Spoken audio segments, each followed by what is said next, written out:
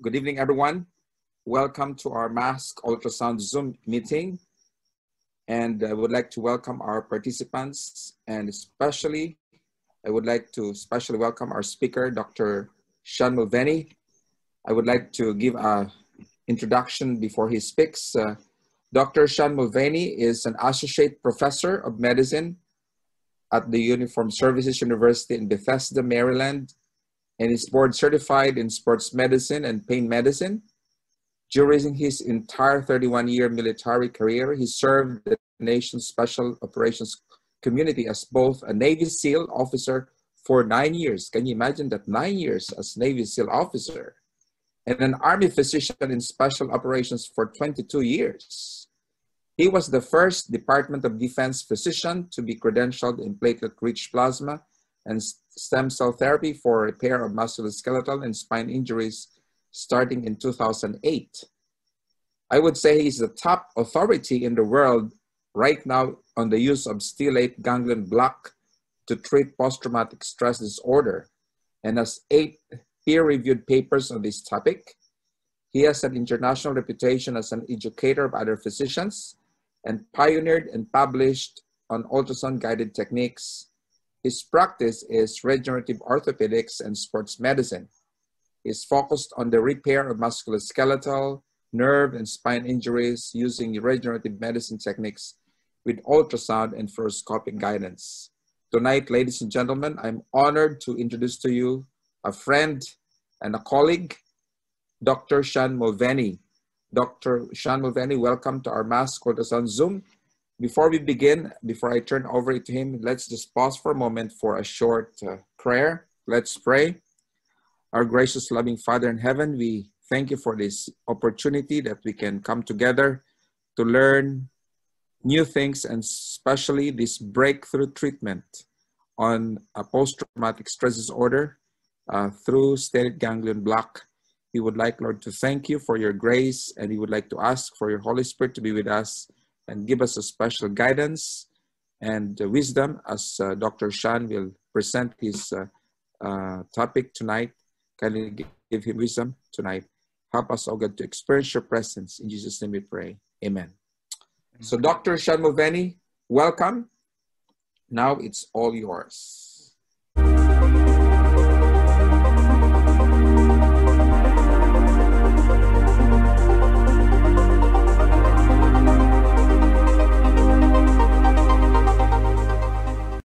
Okay, first off, thank you so much for the invitation to talk to you guys. I think it's with technology, it's amazing that, you know, we can all be together and here it is, we're talking, there's no delay. I think this is just incredible. I'm still impressed by it.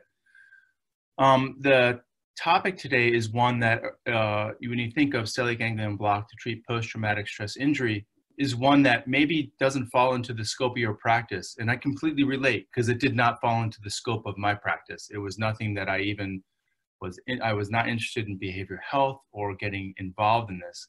I really got involved in this because of an unfilled need and because that the current treatments, I saw so many people really suffering, and not just the person, but it impacts their families, it impacts their spouses, then their children. So then it becomes the pain of the original trauma becomes now generational, and we have a chance to actually intervene. And if the interventions were working well, I would not be here talking about this topic. We'd be talking about something else, like stem cells into the disc or whatever, but there's so many other things. But this is so pervasive, and it's in your patient population. It's in the people around you, because it is so very common. And now, I mean, I did most of my papers treating combat-related post-traumatic stress injury, but now I'm treating victims of human trafficking. I'm treating of like the Las Vegas mass shooting, of terrible fires, and taking care of the firefighters. Sexual assault is just unfortunately so common. Child abuse, so common, and just civilian trauma. Just it is so sad, but it is all around us, and it is in the patients that you're treating now every day. And many of them, they just don't bring it up. It's not something that we talk about. And really, on a scientific scale, like if somebody says post-traumatic stress disorder, my own eyes roll. Like you're just kind of bored of it. It's like, okay. So but I had these people that they failed multiple inpatient treatments, multiple outpatient treatments. They'd be on 1, 2, 3, 4 psychoactive medications and still in a terrible place. The scoring that we use for this, when we can actually quantify their symptoms based on validated instruments, which I'll go into. But you'd see when people have very high anxiety scores associated with post-traumatic stress injury, they're thinking of killing themselves. You don't even have to ask. Once they get to a certain point, they can't stay there. They can't stay in that place that they're at, and they're actively thinking of taking their lives. And we see this frequently. So that's a long way of saying, I think this topic is important, and I understand if you don't think it falls into your current practice, but just stay with me and let me kind of get you to what we're talking about. And because many of you here have the skills to do this procedure, you may need some more training. You may need some more guidance as you get going, but it is the most worthwhile part of my practice now. And unlike all the things that we do where like we inject and we're like, well, see you in 8 to 10 weeks and see how you're doing, this is one where the flash to bang is right there. Like you treat them and they're doing better. And you've already, by the time they leave your clinic, you've started this upward spiral in their life where they can now sleep better and repair the relationships around them and dramatically change their lives. And I have, the patients are very appreciative. Their spouses and families are very appreciative. And you really, it's rare that we have a chance to really impact lives and families like that for good. And it's just all in all, it's a good thing. So let me see if I can, now that I'm sharing my screen. Here we go. Post-traumatic stress injury. Well, post-traumatic stress disorder is what we hear it, but really I prefer post-traumatic stress injury. Why is that? Because that changes the optic of how you look at this. If you look at it like an injury, and I look at it like an injury, then it's something that I expect my patients to get over. We expect people to get better from injuries. So this is something where I expect them to get well, and I changed it, not like a disorder they're going to keep forever. It's an injury that we just have to treat. And actually it's very useful because what I do is I tell them, this is like if I'm looking at an x-ray, like you came into my emergency room and you had a broken leg and I looked at the x-ray, and I don't care if you've got it slipping and falling on a sidewalk or falling 30 feet out of a helicopter. It's a broken leg and I can see it, and so I should treat it. And why is that little anecdote important? Because you have to get them around to the optic of seeing it as an injury, because what happens with post-traumatic stress injury is they feel tremendous guilt. The guilt is pervasive and it's preventing them from getting better. They feel guilty because they can't just get over it, and they feel guilty because of how they behave and how they've treated their families. And I take that anecdote and continue it on where I'm like, hey, would you feel guilty if you just couldn't get over your broken leg? And this is ludicrous. Of course you wouldn't feel guilty. Would you feel guilty if you couldn't run on a broken leg? Of course not. So when they see that they come around to my optic that this is an injury that needs to be treated, and that until it's treated, you're not going to be normal. You're not going to be able to run. And I let them know, I tell them, this guilt you're having is not something you have to forgive yourself for. This guilt you're having is something that is misplaced, and you have to let it go. You have to come around to my point of view. Now, this sounds like a small point. This sounds like you're wandering into being a behavioral health counselor. But if you want your patients to get better, there are a couple key awarenesses that you have to give them, and that's one of them, because this guilt is holding them back from repairing themselves. We're designed to switch smoothly back and forth from fight or flight, sympathetic to parasympathetic. This is evidenced by, we see this when we look at like Animal Planet or something, and we see the lioness chasing the gazelle literally running for its life, and then the lioness gives up the chase, and the gazelle goes back to grazing with the lion still in the frame. It's just right there. But the gazelle's like, look, I have to get back to the business of living. I have to get back to eating and digesting just to survive. So right now, I'm not about to be eaten, so I'm going to start grazing. And we share that autonomic nervous system where we're designed to go back and forth between fight or flight and feed and breed. Now, say we're walking together and we're in Alaska and on vacation, And as we're walking, a grizzly bear charges across the stream at us and chases us. If we survive, we'll never forget that moment because we have another system, negative bias. This negative bias takes life-threatening or perceived life-threatening situations and imprints them in a way that is very unusual. It's not a memory at all. It's something unique. It's a memory without a timestamp. It's this entire packet of memory.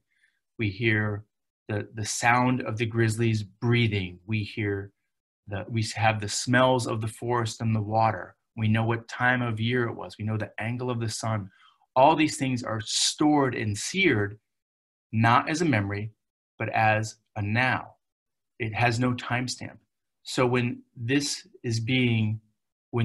comes back, you hear the term flashback or as a nightmare, it's not something that to you, it's not to the person that's having it, it's not something that happened a while ago. It's just as terrifying as that moment. And so you have this input that's affecting body and brain. And what happens is it sets up a situation where you have something like the blue screen of death on a computer, where the computer is locked in a bad loop, where the fight or flight nervous system becomes stuck in the on position in the conversation between body and brain, and it can't get out of that loop. You can't code your way through the blue screen of death, and until you unplug that computer and plug it back in, it's not going to get better. You don't throw out a computer with the blue screen of death, you just reset it because there's nothing wrong with the hardware or software. This sounds like too simple of a analogy, but it's what we see happening in post-traumatic stress injury, where that fight or flight nervous system is stuck in the on position, and we can reboot it. And how do we do that? We go to the cervical sympathetic chain, and that's where the conversation between the elements of really the central autonomic network that control our fight or flight nervous system. The ones that you hear bandied about a lot are the amygdala, which is very interesting. People call it a fear center. It's not. It's a monitoring center. It's always monitoring for, it takes in all your sensory inputs. They all go through the amygdala. And the only thing it says is this going to kill me? Is this going to kill me? And it's doing that in the background all day, every day. Do I smell smoke? Is that dangerous? Do I feel vibrations? What's going on? And if once it makes a determination that it is or is not dangerous, then it goes from there. But also you have insular cortex, prefrontal drivers. There's lots of things that make up the central autonomic network. And the central autonomic network communicates to the body through the cervical sympathetic chain. Now, it's not as simple as that, which we'll go into, because some of that sympathetic chain, some of that sympathetic input is also traveling with we're finding it travels with the vagus. These symptoms aren't pure sympathetic or parasympathetic. They're dirty. They have overlap.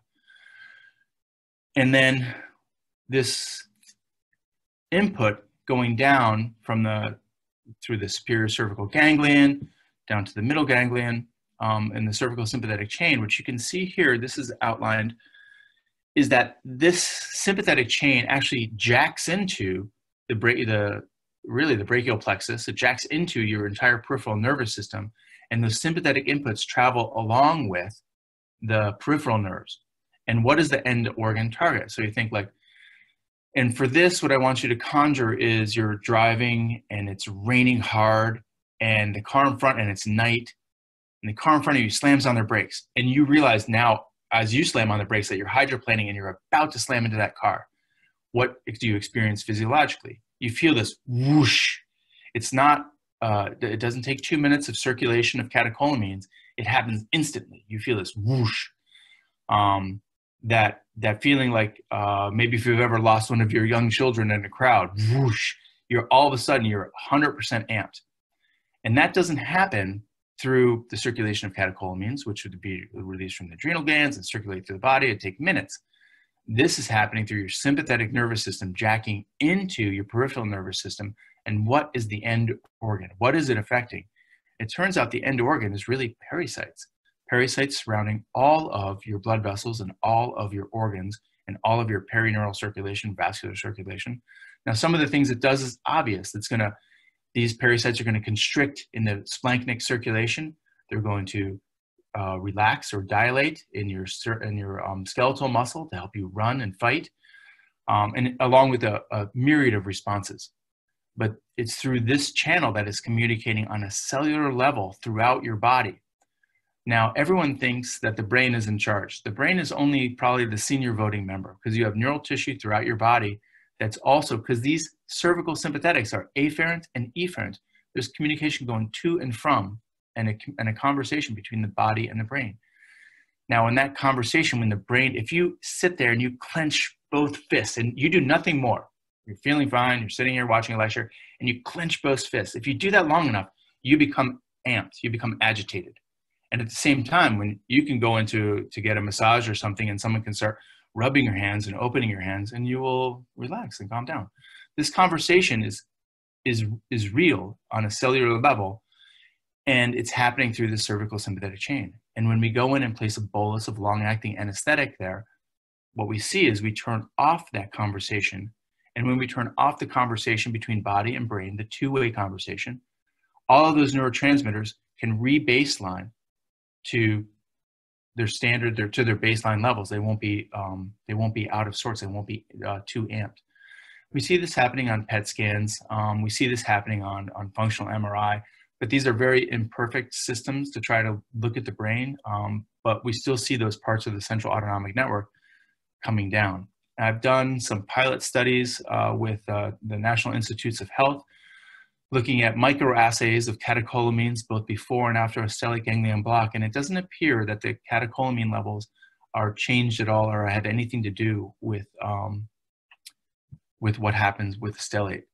So with the stellate ganglion block, you're taking a bowl. I use ropivacaine, which is a long-acting anesthetic sold under the trade name Neuropen in this country. I use 0.5% strength. Some people will use Marcaine because it's cheaper, but Marcaine is more cardiotoxic. So in the advent of inadvertent intravascular injection, it potentially is more toxic. And so I've chosen ropivacaine basically for its safety.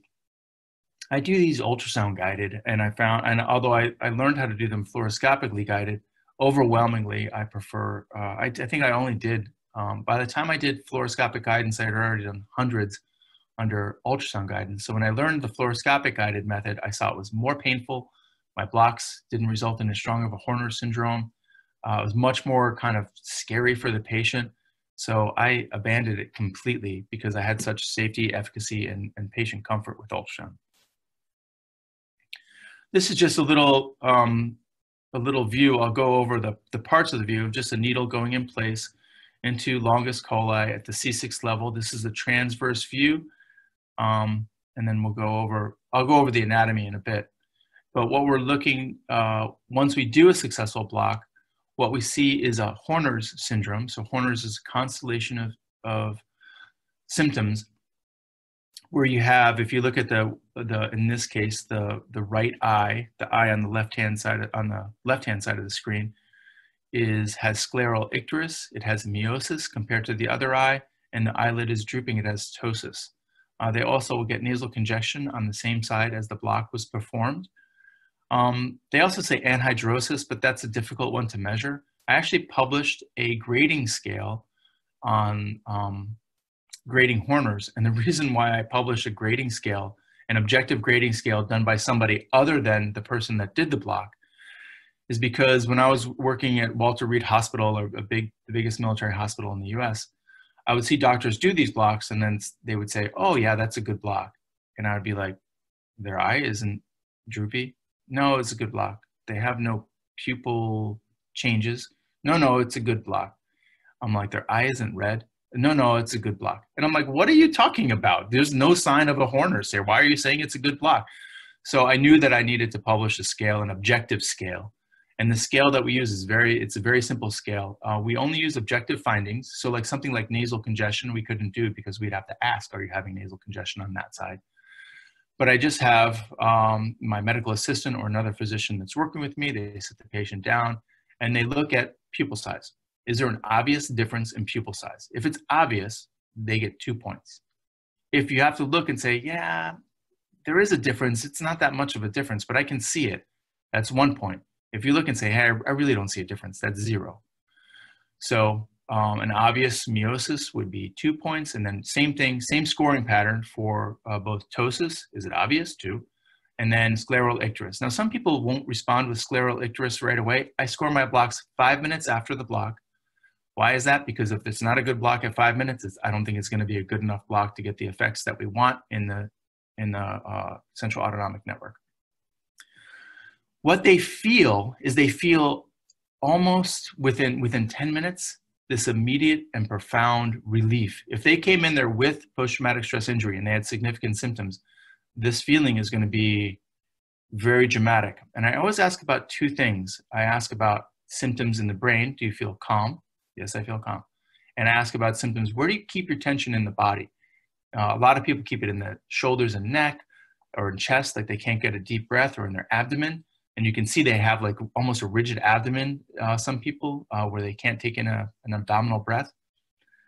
And so I always ask about how the brain is and then how the body is, because we're looking to see, hey, did that communication change to resulting in baselining? And when they feel that, I give them another awareness, number 2. And I say, have you ever worn a heavy backpack? How do you feel right when you take that backpack off? And they say, oh, I feel light. I feel great when I take off the backpack. I'm like, okay, what was in the backpack that made you feel great? And they're like, huh? I'm like, you're right. There's nothing in the backpack that make you feel great. What felt great was the absence of the weight. So it's not the backpack, it's the absence of the weight. I go, I just injected a long-acting anesthetic into your neck. It's nothing that makes you feel good.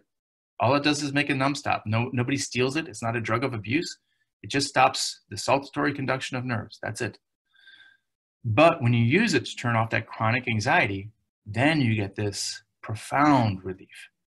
So that, and I say what you're feeling is the difference between you being amped, you being burdened with this silverback gorilla-sized amount of anxiety on your back, and we just took that anxiety off. And what you're doing is you're free falling. You're falling down to your baseline levels, and that is actually a pretty profound awareness for them that, hey, that's what I'm feeling, huh? I'm actually feeling back to normal. And then for some people, we'll get an emotional response to that because they feel like they were just these lost souls, like they're never going to be better. And so it can be quite profound. And I witness that daily. Some of the soldiers that I take care of were worried, is this going to make me cry more than usual when I watch romantic comedies with my wife? Or, they were worried that they wouldn't be the soldier that they wanted to be. And I reassured them, I'm like, look, you have, number one, you have 2 sympathetic chains on both sides of your body. I go, you still have a fight or flight response available to you, even right now.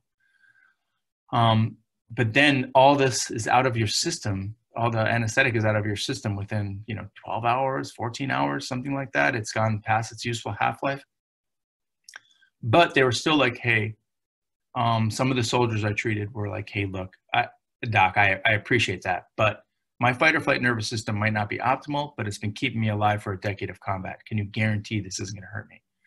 So we actually did and published a study. It's available in just a PubMed search, where what we did is we did 8 standard neurocognitive tests, including reaction time, including NBAC, tests of memory, executive function.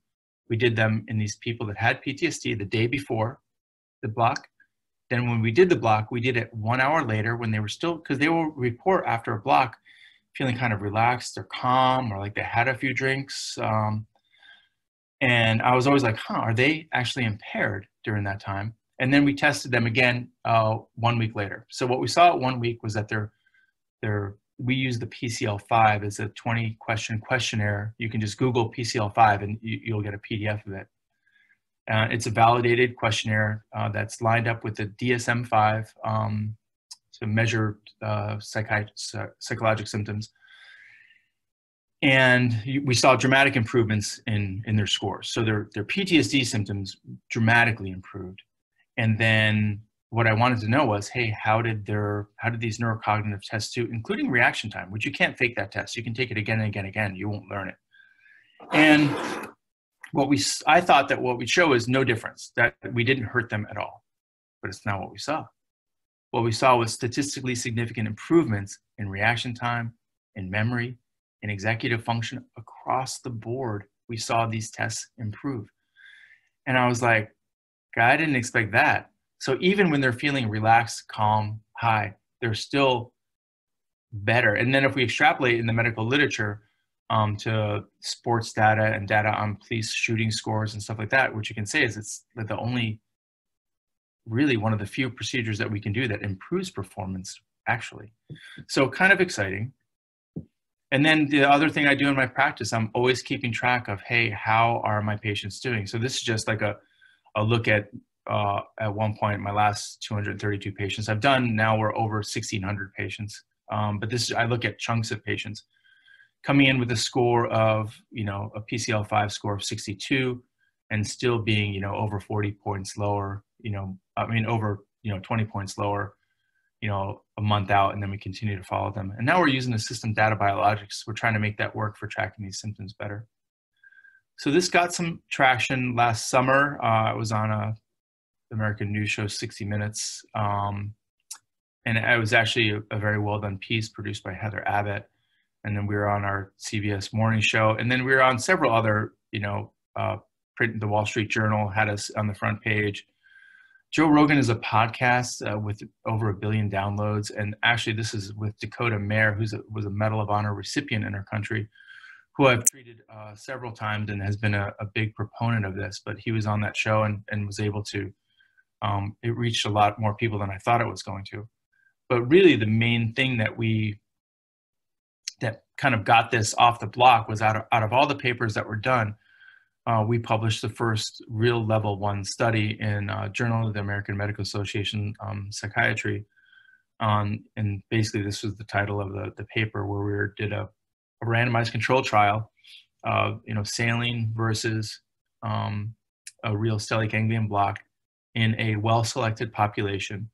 And we were able to show statistically significant with a very good p-value improvements in the SGB group versus the sham group. And this paper was selected for the JAMA Psych Clinical Highlights of 2019. It was a multi-center randomized control trial. It was done in Germany and North Carolina and in Hawaii, hospitals and all of those. It was a right-sided 6th cervical vertebrae level, injection versus a sham injection, just deep to the sternocleidomastoid. 2-to-1, stellate ganglion block to sham. Excuse me. We use the gold standard, which is the CAPS interview, which takes about a half hour, delivered by a behavioral health professional, which is the gold standard for determining whether someone has PTSD or improvements or worsening of their symptoms. We screened 190, 113 were randomized, and 108 completed. So that randomized to completed ratio is actually very good. And we did an injection at paired at 1 week, and then at 2 weeks, and then we followed them out to 8 weeks. And we looked out that our main improvement was improvement in CAPS. And what we saw was the SGB group improved 12.6 points on the CAPS 5, and the sham group improved 6.1 points. These were deemed to be very statistically significant. And then these are just looking at mean changes that we saw.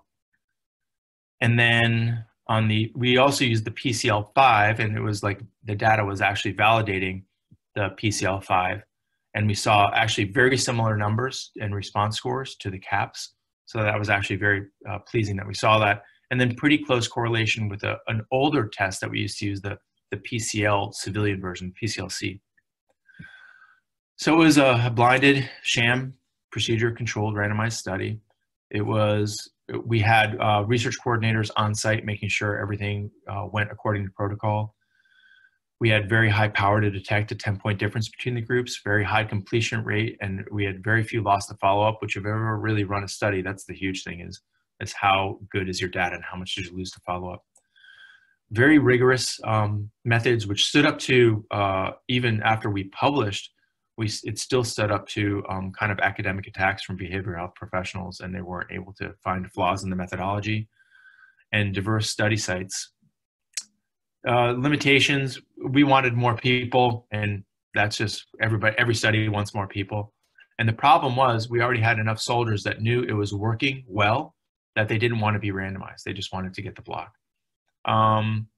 We didn't blind the anesthesiologist as to what they were injecting, and I was involved in study design. I did not want people, I wanted them to know what they were injecting. I thought that was an important safety point in case of adverse events. And then we thought it was interesting. You'd think that the patients would know whether or not they got a real block or a sham block. But this is something that we actually did really well at. When we did the sham injection, we talked to them and we would talk about their eye changes as if they were having a Horner syndrome. We'd say, yeah, look at that. There goes the pupil. Yep. And the eye. Yeah, there's the droop. And we thought this would kind of be, I don't know, we were like, well, let's try it. And it ended up people really couldn't tell whether or not they had the real injection or a sham injection, which is kind of crazy. But it was one of these things where that's what we had. This is some of the key literature on this stuff. Excuse me a moment.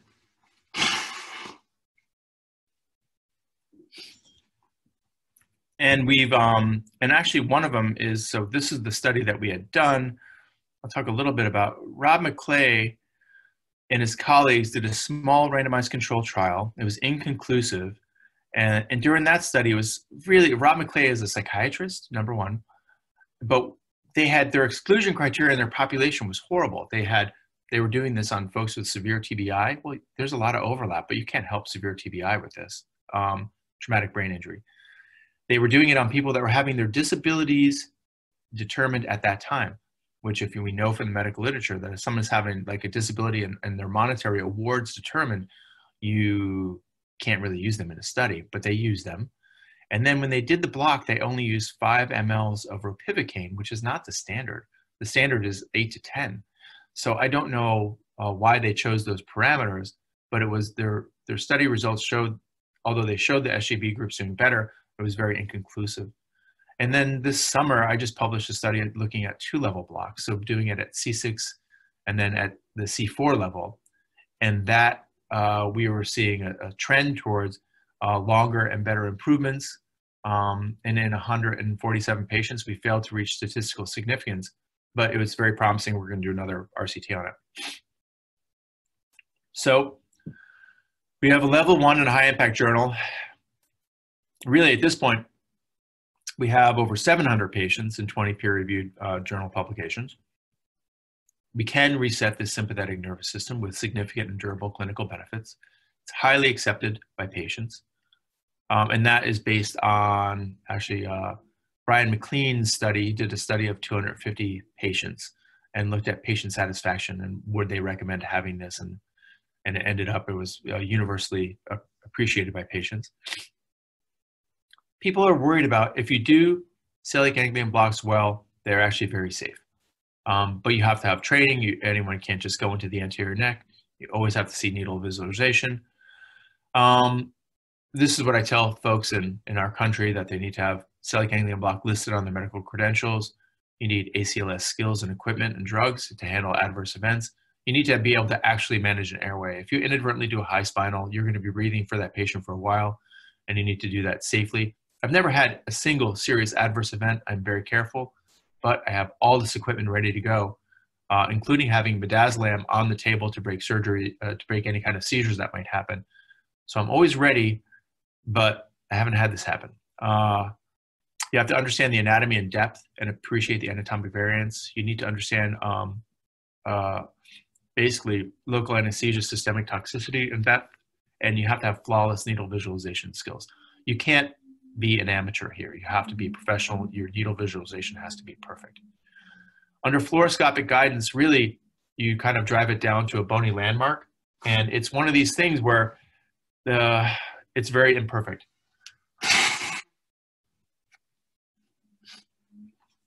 Allergies, not COVID. So you drive it down and you can't see any of the blood vessels involved. So here we can see even all of the layers of the needle going through longus capitis into longus coli. We can see the nerves. We can see even like the vagus nestled between the carotid and the internal jugular vein. So here we have the anterior tubercle of C6. This is longus coli. This is longus capitis. This is the vagus nerve. And then we have the phrenic nerve that the needle is going right by, which you do have to watch. And sometimes you will get an inadvertent hemidiaphragm block. So if you're doing this on somebody with any kind of, chronic obstructive pulmonary disease or any kind of pulmonary disorder, you really have to, you know, watch them to see, hey, did I just, and I have taken out, you know, through anesthetic kind of leakage out, taken out hemidiaphragm, and a healthy person won't even notice it. But it's just something to note if they report some sense of dyspnea after. These are the layers of longus coli where you have these sympathetic fibers running. So getting the needle into longus coli and into that ventral fascia of longus coli, and then into that kind of gutter between longus capitis and longus coli, are where most frequently we see these. There are significant anatomic variations in how this runs. And this is really Daniel Moore's book on celiac ganglion block. And just here are just some of his diagrams of how the variations in how this cervical sympathetic chain runs. So really getting that, you really need to appreciate that there is variation. And that's one of the reasons why now by doing a 2-level block, why we think we're having much better results. So this is just, again, contrasting between, now if somebody is well trained to do fluoroscopically guided blocks, and that's what they can do, and that's what they can do to help their patients, then I say great, fine. I'm not telling you have to do it by ultrasound guidance, and I'm not saying that it's inferior or you're not taking as good a care of your patients. What I do know is it is more painful, invariably, because you can't see the nerves that you're going through, and you're also going through vessels, and you may be compromising vessels. Just kind of, you know, leaving some time for questions. SGB is proven to help veterans with post-traumatic stress injury. Celiac ganglion block, excuse me, is largely untapped as an effective tool to treat post-traumatic stress injury. And this is Congressman Perry, and a celebrity chef who happened to be a retired military member who's had the celiac ganglion block. Congressman Perry is trying to push legislation through the CARES Act to make this a treatment option available to our veterans. And we have veteran groups come down in buses, and we treat them all, and it changes the impact on their families. This is where I work, Rosam in Annapolis, Maryland, 12 hours away from you guys, 12 hours time change from you guys. But and now I think if we can figure out how to do some questions, I'm going to go into stop sharing. Well, Dr. Shan, you just made a very fantastic presentation of your experience on celiac ganglion. I was wondering, I just want to clarify, was it ropivacaine or bupivacaine that you were using? I use ropivacaine, R-O, ropivacaine.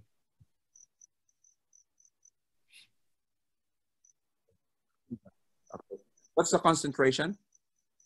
I use 0.5% ropivacaine. 0.5%, 8 ml. Well, if I'm doing a single level block at C6, about 8 mLs. 15% of people will get hoarse voice due to inadvertent block of the recurrent laryngeal nerve. So they'll get a hoarse voice or a feeling of a globus sensation in the back of their throat. This is not a mistake. This is not considered an adverse event. Happens about 15% of the time. And it can be distressing to the patient. So I always let them know that this is a possibility before it happens. And it'll wear off, just like the eye wears off in a couple hours. This will wear off in a couple hours. Yeah, I was looking at your approach, and you were very close to the longus coli. Do you also check, like, because it's very close to the vertebral artery at that area? So, I always, when I'm doing these, I always track the course of the vertebral artery, and I very frequently see vertebral arteries running medial to the anterior tubercle. So you have to identify that, because if you put a needle in that vertebral artery, it will make them seize instantly. You won't get even a half an ml injected before they start to seize. So you have to, I always identify the course. I always scan with power Doppler and specifically track the vertebral artery, but also in that area, there's a lot of times a big inferior thyroid artery. right. So, and then a lot of times you'll get a radicular C5 radicular artery that will come up right into that same area. So you just really have to know your anatomy for sure. That's right. And then when you move it, because the C6 is really very large. It's a very large tubercle. So you kind of move it up and down, because some people would like to do it between C6 and 7. Do you need to move the tubercle out before you insert the needle, or you can see really the C6 tubercle as you approach it? No, of course I know just what you're talking about. With most people, I can get over the C6 anterior tubercle, and it's actually pretty rare that I have to go a little above or a little below. And then usually what I do is I scan with power Doppler, and I see whether going a little bit lower or a little bit higher is better vascularly. Okay, You know, I just so look at when you put the yeah, so when the needle approaches, you can really see the anterior tubercle of C6. So it's very visible. yeah. There, So right? I usually try to go right over the C6 top of it, because when you're going over the top of the tubercle, if you've tracked the vertebral artery is now shielded by bone. So Right. that's an ideal place to go if you can do it. Some people, you just the geometry of getting the needle into place becomes too difficult, and you have to go a little higher or lower. Especially very thin people, where their great vessels are laying right on top of the anterior tubercle. Okay. So when patients would come to you with PTSD, they're still on medication, right? Many Most of of them them are still on are, medication. and the only thing I look for is that they're not on anticoagulation medicine, or if they are, that they have stopped it for a few days. I don't do it on people on anticoagulation medicine, but whatever medicine they're on, they're on. And then I ask them to avoid alcohol after the block, because I want them to get that deep delta wave sleep, which alcohol will prevent. And then I say, if you're doing better, if your symptoms are doing better, then first I want them to start to taper their benzos if they're on benzodiazepines, that class of drugs. And then if they're still doing well, then to gradually taper under the care of their prescribing physician, their other medications. I see. Which side is your favorite, the right or the left? Or should there be a preference between the right and the left neck? Well, all of the studies have been done with a right-sided block. So that's actually a critical point. The way most people are wired is they're wired that it's the right side that holds these traumatic memories. Now, we have a paper that's pre-publication where we see that about 4.5% of the population will not respond on the right side, and they'll only respond on the left side. So that's about 1 in 20 or 4.5% of the population. But then there's this other group that's hard to define, and it may be as high as about 10 to 20% of people who, even if they respond well on the right side, will respond even better on the left. You haven't and done. So this is something that, and this is pre-publication, but it's that we have a couple hundred patients that we looked at this in, and it's something that we're looking to do an RCT on. So you only do it on one side? Not I right. do. I always start with the right side. Always start with the right side. And then if they don't improve, only then do I go to the left side. Okay, I see. So ideally you only do one session, or there's always a need to do the second let's session? talk. This is actually very important. And this has to be understood. When you're looking down, down through the larynx and you see the vocal cords, so you have vocal cords that, like if we're intubating and stuff like that. Right. So when you paralyze, if you have an inadvertent block of the recurrent laryngeal nerve, that vocal cord on that side blocks in the closed position. And if you do the other side and their vocal cord becomes paralyzed, now you have a surgical airway emergency. Right. So you can never on the same day block left and right. Cannot do it. Must not. Because really the worst thing that can happen is that we hurt people with a stellate ganglion block, and then it loses traction as an effective tool. So you can't do both. I do them. I go one day and then the next day. Okay. There's a question here from our attendee from Australia, Dr. Colin. Introducing to you, Sean. Can you speak up your question? Maybe it's better for you to to ask your question directly. Dr. Colin, hello, can you hear me? Colin, he's a guy from Australia. He's a Can you hear me? radiologist, an MSK radiologist. Yeah, Okay, go ahead. I hear you, Colin. Go ahead. Oh, sorry about that, mate. I'm not very good with Zoom, unfortunately. So apologies, but great. But you're great really talk. good at staying really still though, because you're like not even moving when you're talking. let me put the video on. I'm sorry. Let me just try to do that.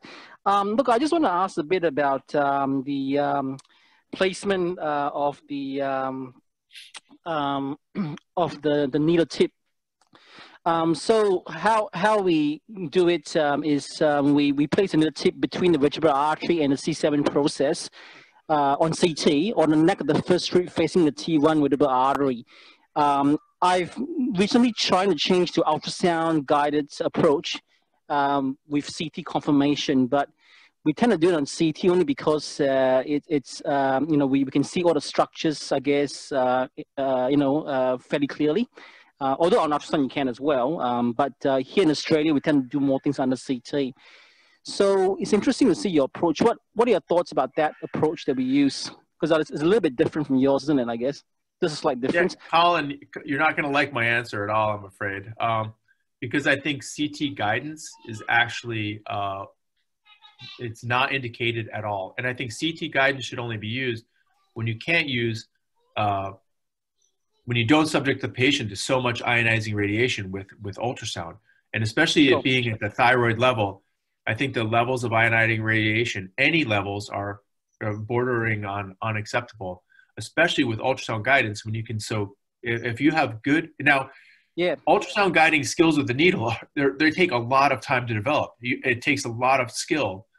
But once you develop it, you can see those vascular structures with power Doppler on with a well-adjusted machine perfectly, and you can guide a needle, you know, guide a needle right at the C6 level using the anterior tubercle to, in most people, to guard that vertebral artery. And in some people, you have to be able to identify when that vertebral artery is running still medial to the tubercle at C6, which I see it's about 10% of my patients have that. This is a much more common anomaly. So I would say a couple of things about radiation.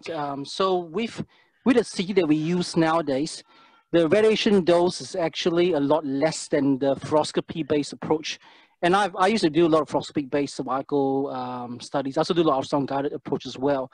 But I agree with you. I think ultrasound is probably a better way to do it than CT. You know, but the reason why we do CT is because I suppose a lot of radiologists here, we can document it. You know, and we can do the same ultrasound. But we have a lot of patients here who've got very big necks, and sometimes the image quality may not be the way you want it. So a lot of my colleagues are more comfortable with CT than ultrasound, although we are starting to change that a little bit as well. So with radiation dose, I think you'll be surprised now with the modern CT machines, the dose that we get from CT doing CT-based procedures are a lot less than fluoroscopy. And I do quite a fair bit of fluoro as well, so we monitor the dose quite often. And the other thing is that with ultrasound, I agree with you. I think you have to choose a modality. I do agree with you. I mean, you were very modest in saying ultrasound is the same as fluoro. I completely disagree with you, with all due respect. I think ultrasound is far superior than fluoro. I think fluoro is by far the most dangerous method because you can't see a lot of structures. If you don't know what you're doing, you can go into the artery. It can cause all kinds of problems. So if I had to choose a modality, it'll be ultrasound first, CT second. Yeah, and I say that, Colin, mostly because many physicians, what we want to do is get people safely doing these. Many physicians are qualified to do them under fluoroscopic guidance and not under ultrasound guidance. And if I had to have somebody who knew how to do it under fluoroscopy, and you can mitigate some of those risks under fluoroscopy. I'm not a fan of fluoroscopy, but by using contrast, by using epinephrine in your injectate, by doing slow boluses, you can mitigate some of those risks. So it can be done. It's not my favorite way by far. And then also just the real-time needle visualization as you're placing the needle is a big advantage of ultrasound. The other problem I think would be, the only time I would say CT may have an advantage over ultrasound is if you have, say, scar tissue in the neck or something where the waves don't go through. But in general, I agree with you. Don't get me wrong. I'm a big fan of ultrasound. I just think that I was just more interested in discussing the technique because some people are starting to use CT rather than ultrasound. And I would say with these fluoro should not be used at all. I think the risk is far too high. And it's coming from somebody who used to do a lot of neck fluoro procedures. And I thought to myself, very lucky that I haven't got anything serious so far. But right. I've seen my colleagues done all kinds of stuff and yeah, all kinds of nasty things happen. Yeah, and Colin, I mean, you're talking to someone who lives in America. I mean, I'm used to having to use like the veterinary and medicine transducers on these, no neck people. But if you have a good machine and you have good skills, I think that you can safely do it even on, extremely heavy BMI people. And I've done it on people that I can't raise my table. They're so heavy, because they're past the, they're past the 200 kilo limit on the table. So, but it becomes harder. It's more skilled procedure. And trust me, I wish that I had someone, and some of those people, I wish I had someone I could send them to that had CT guidance, because I don't really want to do them, but there's not really, I just have to kind of stand and fight. Oh, look, it's also part of the practice here in Australia is also quite different from America, I guess, in terms of what people are most comfortable with. Like you say, a lot of people are not as comfortable with ultrasound guided injections. For me, I have no choice because I do a lot of neurotomies, radio frequency neurotomies and things like that. So ultrasound is by far the best modality, which is why I'm totally, I think I agree with you 100%. That ultrasound is by far superior, but I disagree with fluoro. I think it should not be used at all in this case. I'd be fine never doing fluoro. I don't do it myself. I'm just trying I'm trying to make this available to people, and sometimes that might be the only way. Fair enough. Thanks, man. Okay. Thanks for a great talk, by the way. Oh, thank you. I appreciate that, Colin. We have one more question from Ramya Mahajan. Ramya, would you like to speak up? You have a question here in the chat room. Would you like to ask that directly to Dr. Shah? Okay, hello, go ahead. Hello. Yes. Yes, Hi, hear you.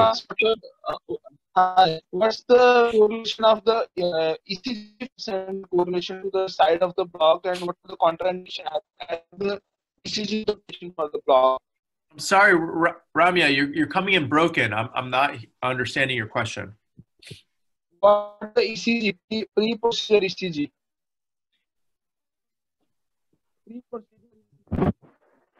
Ramya? Hello? Hello? Pre-procedure ECG. What's the role of pre-procedure ECG? Okay. Ramya, would you like me to read your question? Your Yes, question is, what about pre-procedure ECG and any contraindications to maybe an abnormal ECG? That's maybe what he's saying. You do ECG just so you know, I do not do pre-procedure ECG. There is, because you have sympathetic chain on both sides of the neck. And when I say sympathetic chain, let me just admit, we don't know whether or not the changes we see are due to a vagus block or cervical sympathetic chain block, because they're quite close together. It's possible that this may be parasympathetically mediated. Sorry to spoil it with like the big thing that is, we think it's sympathetic, but as scientists, we have to accept that, hey, we're putting in a bolus of anesthetic. We may be blocking things that we don't think we're blocking. And one of them being vagus, and 15%, up to 15% of the sympathetics run with the vagus. So I'm starting to include a vagus block on my way out from a stellate just to get the rest of the sympathetic fibers. But you have chains on both sides. And I've done over 1,600. And although I've seen reports of stellates potentially contributing to some kind of dysrhythmia, I have not really seen that. If somebody was in a very frail state, I would really consider doing any medical procedure on them, let alone a stellate. But I don't screen my patients beforehand with EKG or ECG. From Colin, go ahead, Colin. Oh, sorry again. One more question. What are your thoughts on pulse RFA of the stellate ganglion? What do you think about it? Have you tried it? It's funny. I have Dr. Eugene Lipoff, who did publish a case report on that, coming to my office tomorrow to go over some ultrasound guidance. He's trying to switch from fluoro to ultrasound guidance, so he's coming over tomorrow to work with that. Actually, I'm having dinner with him tonight. he did one case report on that, and I don't think it was ever even published. So he mentioned it. He was kind of trying to make that work as a modality because everyone's trying to make pulsed RFA work for something because we have the machine, right? So, but and even then, like the physiology of how pulsed RFA works is very hypothetical. At the end of the day, Colin, what I see is, and I've seen people purport using like ropivacaine with clonidine or ropivacaine with some dexamethasone to prolong the block. I've done over 1,600 cases of this exact thing and been following up on these patients and reporting on these patients. And what I see is I'm just using ropivacaine. I'm using 0.5% ropivacaine because I picked the safest profile long-acting anesthetic out there and published on this heavily. And so we're seeing very good results. And I think that now what I'm looking more into is, I call it doing the double-double. They come in one day and get a 2-level block on the right, and then the next day, a 2-level block on the left. And we're seeing, are we capturing patients that would otherwise fail? Now, those patients are only done after we do either a 1 or 2-level block just on the right side. And if they didn't have sustained response, then we go, okay, let's try this. But it's I haven't seen this fail. And then I would only consider pulsed RFA in a case, I mean, and maybe someday I'll look into that. But if somebody fails this, then should we do that? And then is pulsed RFA going to result in more sustained results? Now, the main reason why I have a hard time doing pulsed RFA is a lot of times I go and I stick that needle in and I'm going to a general area. I'm going to that kind of ventral end of longus coli and the fascia there, because I've seen, and now I've done 10 of these dissections on cadavers where these sympathetics aren't in one chain. These sympathetics are running in multiple layers of longus coli, or sometimes not even in longus coli, sometimes in the prevertebral fascia. Mostly they're in longus coli or the ventral fascia of longus coli. So your ability to accurately place a needle on what you're calling the sympathetic chain, where you might use pulsed RFA, is questionable. I'm an authority on this, and I can't always put my needle on the cervical sympathetic chain. And I know that there's, like in Daniel Moore pointed out, these multiple variants in how they run. So I think with a long-acting local anesthetic, you kind of have a little bit of a hand grenade that you're dropping in there. Or a pulsed RFA, it's much more precise, and I don't think that we can achieve that level of precision. I don't know. What do you think about that? Yeah, I agree with you, because I think it's one of the advantages and possibly disadvantages of pulsed RFA, because the zone of ablation, or so to speak, is quite small. You know, the needles that we use to do pulsed RFA or RFA in general has a very small ablation zone of less than a centimeter, sometimes even 5 millimeters. So you have to be pretty much on the nerve itself or next to it. So if you were like, more than a centimeter away, you're not gonna hit it. Yeah, I think it's a tall order for the cervical sympathetic chain. Yeah. So I can see what you mean, and maybe that's I mean, it's good and bad. It means there's a degree of safety, so you're not likely to get the potential effect of, say, anesthetic going to where you want it to go. But on the other hand, you also want anesthetic to diffuse over those plexi. So when I do things like, say, not so much the aesthetic ganglion, but I do a lot of ilo-inguinal nerve, ilo-hypogastric nerves for groin pain, for example, things like that, or tarsal tunnel nerves. And what I do is I target the nerves at several sites along, not just one particular site. It doesn't take me very long to change the needle to position it at a couple of different sites, so I target a larger area. But you're correct. It does. I guess with the aesthetic ganglion, perhaps you're correct in the sense that you may not be getting as much as you would like compared to, say, just throwing a hand grenade or anesthetic into the area there. Yeah, so I can see what you mean. We see good results. I'm interested though, and if it's if I stop getting the results that I'm looking for, this would be an avenue of research. But I think that before I start pulsed RFAing in the anterior neck, I would want to do it under protocol. And I would want to, publish those findings, because I think that it may not be benign. one of my colleagues in France, Dr. Kessler, I think he's doing quite a bit of past RFA on this. I'll have a chat to him and see what his results have been. But I think he's published one paper from memory, but I'll double check with him. It'd be interesting to see what the effects are. I mean, I before I do RFA, I normally do just a simple block first anyway. So, you know, Yeah. I wouldn't jump into it, but it's just an option, I guess, to consider. Like you say, if the anesthetic didn't really work, you know, or didn't work as long as you wanted to, whether you would consider doing something that potentially could be longer lasting, maybe. I'll talk to Dr. Lipoff about it tonight. I know he's done that, so. It's not that much more difficult from what you're doing with local anesthetic anyway, just a matter of placing the needle. No, Okay. I agree. Okay. One last question, Dr. Shan from Pash. Okay, Pash, go ahead. Hello, doctor. First of all, thank you so much for this lecture. It was really an eye-opener for me.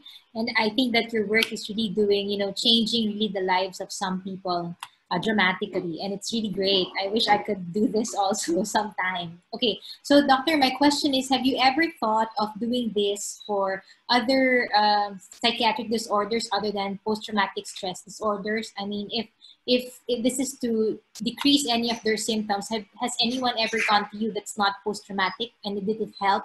Thank you.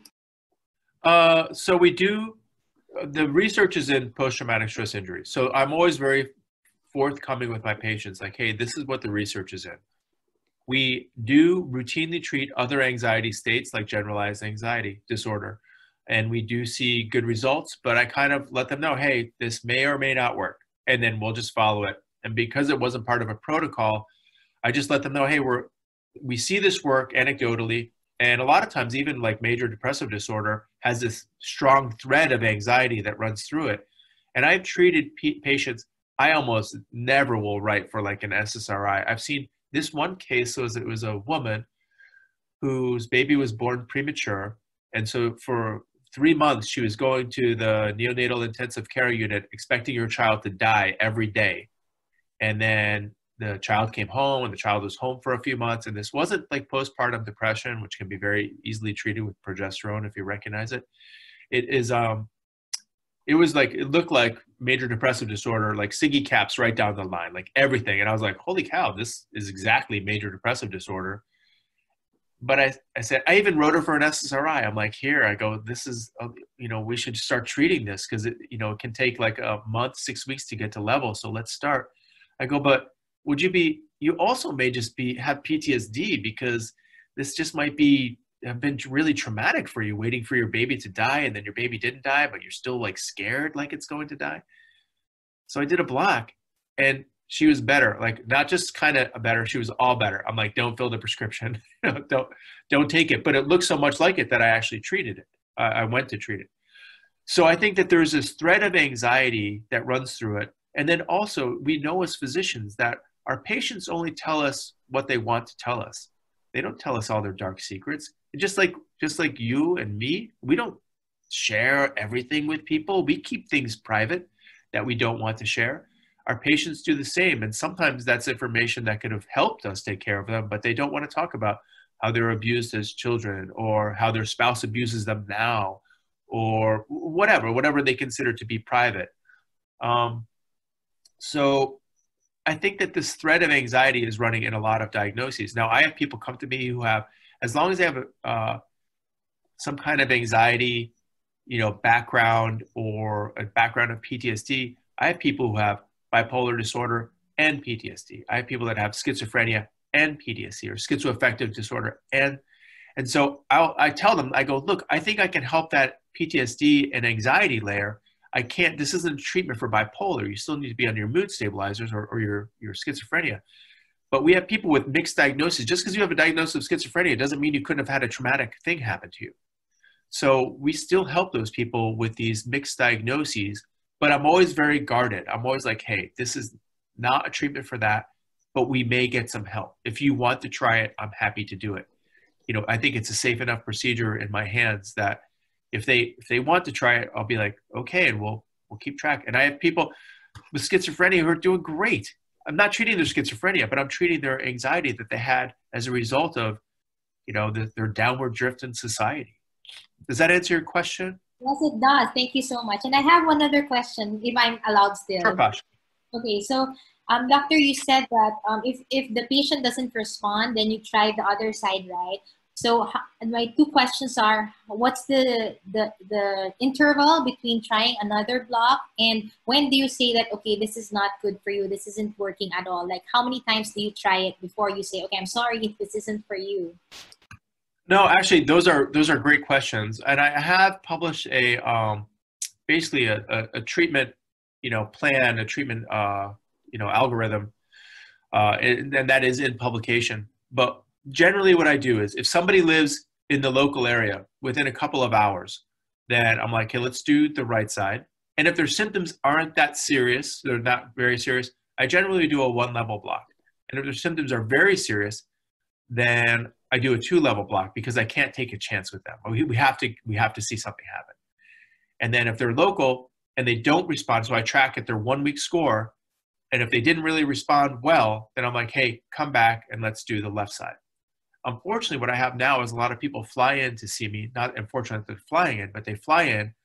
And so the travel costs associated are really a lot of part of their treatment, and they don't have the time.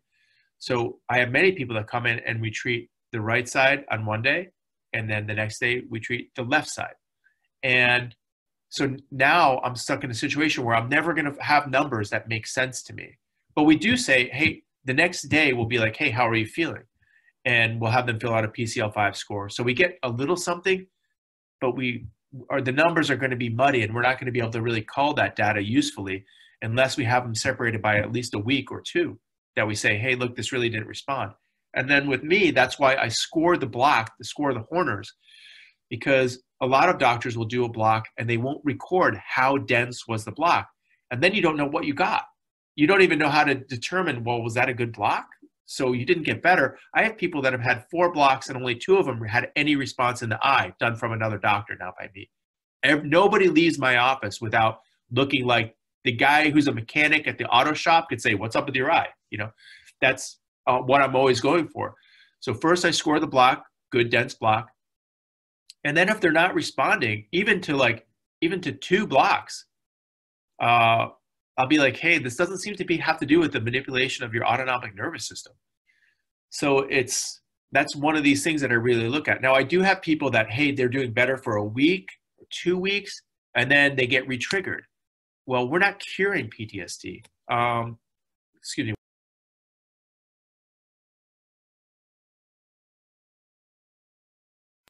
Sorry, I never have my allergies act up. And this morning I'm like, what's going on? What's in here? But I get that every time I have exams. I get those rhinitis. But I'm not, it's great talking with you guys. It's not anything like that. I don't know what it is.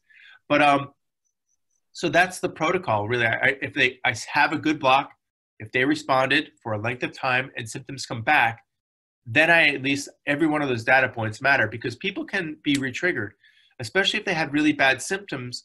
They're not very resilient and they can get re-triggered. Or especially, what if they're still living with the same abusive spouse? What if they were a victim of sexual assault and then they have to get on a crowded subway and people are rubbing against them and that re-triggers them? So everyone has these. Or maybe the grandfather that beat them always used peppermint lifesavers, so whenever they smell that, they re-trigger. There's a million reasons why that they can kind of go back into it. What our hope is that I tell my patients, about 1/3 of my patients fall into the kind of one and done category, where we treat them and they're even like Vietnam veterans that have 50 years of symptoms are just done. And then the rest of people will need more than one over time. And that what we hope is that as time goes on, there's longer and longer intervals between them. And then it can be very dramatic. It can be they're doing fine for a year and then something re-triggers them and they feel their symptoms starting to go back. And I tell them, you don't have to wait till it gets bad. If this worked for you, just come back, we'll do it again. It's safe to repeat. I just got a little bit intrigued because I was watching another stellate block just to prepare for this lecture. And then I saw that they wanted to do it over C7 just to eliminate the Horner's syndrome. So listening from your lecture, I was like, oh, so it's good to actually have the Horner's syndrome as like your like your checklist, right? If I did it right or not.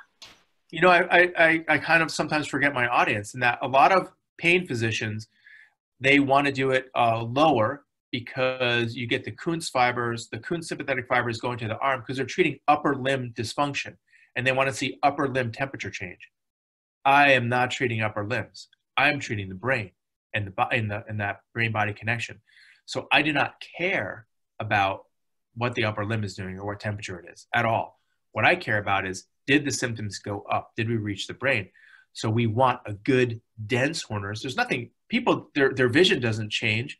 They're totally fine. It feels a little bit odd, maybe. They look a little odd for a few hours, you know, but there's no harm in it. So I don't know why it'd be something that they want to actively get rid of. And also, if you look at that C7, T1 area, that is tiger country. That is just big, great vessels, you know, taking turns that are difficult to, you know, ultrasound is only, it's a three-dimensional shaft of sound represented as two-dimensional image. We only think we know where our needle is. It's an approximation, even with a good machine.